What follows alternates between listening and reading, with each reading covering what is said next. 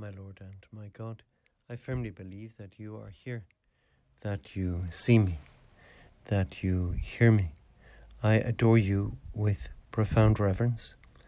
I ask you for pardon of my sins and grace to make this time of prayer fruitful.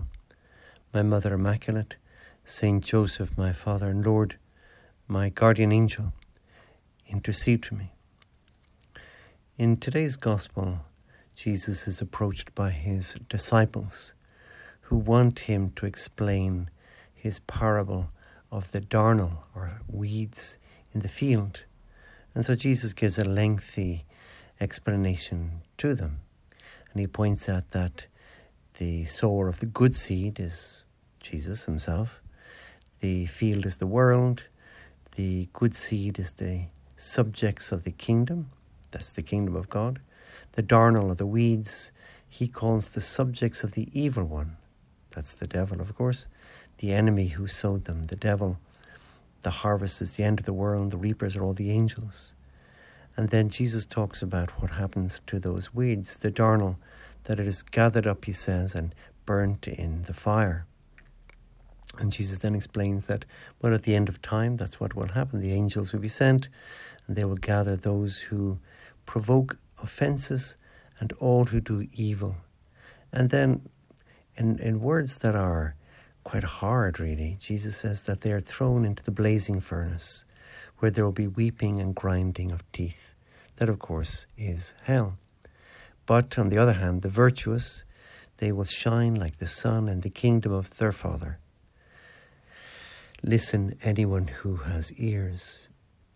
Jesus is explaining to us one of the hardest truths of our faith, and that is the existence of hell, a place of everlasting sorrow, a burning furnace, where there's this weeping and grinding of teeth, showing remorse. And the question then immediately occurs to all of us, I'm sure, how could a person merit to go to such a place? And there's no easy answer to that. The thing is a mystery, because sin and evil is a mystery. It is a bit beyond our comprehension, really. But in the passage, Jesus does give us a hint at something of an answer to that question. Because in it he says that those who are going to heaven at the end, for them God is their Father. He says these, the virtuous, will shine, Jesus says, like the sun in the kingdom of their Father. Whereas those who are damned, who are going to hell, they are the subjects of the evil one, the devil. Subjects. In other words, the devil's kingdom is their kingdom. The good, those who are virtuous, they're children of their Father in heaven. Whereas those who provoke offences and do evil somehow correspond to that. They somehow become like the devil. They are his natural subjects. Elsewhere in the Gospel, St. John gives us, not in the Gospel, it's in the first letter of St. John. He points out, again, quite strong words, something that's very similar, where he says, to lead a sinful life is to belong to the devil. In this way, we distinguish the children of God from the children of the devil. Wow, they are hard words as well. Children of God and children of the devil. And to lead a sinful life is to belong to the devil. So just like the virtuous person who does good continually throughout their life, they become more and more a child of God, and they become more and more like God. And therefore, on the other hand, the person who continually does more and more evil, they become, in a sense, more and more like the devil. And St. John actually uses that very striking, maybe shocking phrase, they become children of the devil.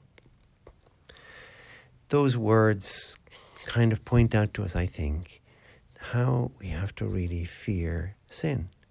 Sin is not just something we do, like a bad score or something that's clocked up somewhere. Rather, sin has the effect of changing us for the worse. much the worse. Whereas doing the good actions changes for much the better. It reminds me a little bit of that lovely book, Pinocchio. And remember, I'm sure you know the story of Pinocchio, this little puppet, spoiler alert, little wooden puppet that really is destined to become like his maker, the carpenter, his father really. But there's also a chance that he could become a slave of this evil kind of merchant who crosses paths with him, who wants to enslave him through trickery. And it's a real picture of the devil. God on the one hand and the devil on the other. And then this little puppet can choose to become one or the other, like his father, his good father, the carpenter, or like this slave driver who's an evil man. And Pinocchio, through really foolishness largely, he does a whole lot of stupid things. And then at a certain dramatic point in the story of Pinocchio, he ends up waking up in the morning, looking himself in the mirror, and he found that instead of his microscopic ears, as the author tells us, he has grown these huge ears, 10 inches long, of a donkey. And he's horrified as he looks in the mirror at it's not a proper mirror, it's a basin of water that he looks into, and he sees these long ears. And then he's crying and shrieking and screaming about this. And then his friend, who's also been as stupid as him and as kind of sinful in a way, he comes knocking on the door. And when he comes in, it turns out that this fellow has started turning into a donkey. And initially Pinocchio starts laughing. But as he's laughing, he starts stumbling around, and he too starts turning into a donkey. As they run around the room, the two of them, their arms turn into legs, their faces lengthened into snouts, and their backs became covered with long grey hairs. And then, as they're crying and crying, their crying turns into the braying of a donkey, the two guys. Anyway, I'm not going to give anything more away. You have to read the book or watch the film. But the story is very clever in the sense representing the transformation. We can be changed into a child of God, or we can be changed into a beast, the donkey.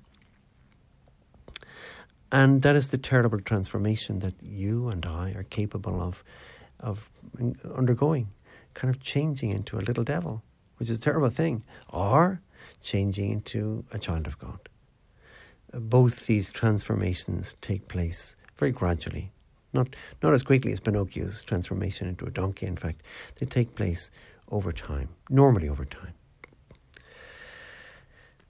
Today is also the feast of the very famous moralist and writer Saint Alphonsus Liguori, who died on this day in 1787.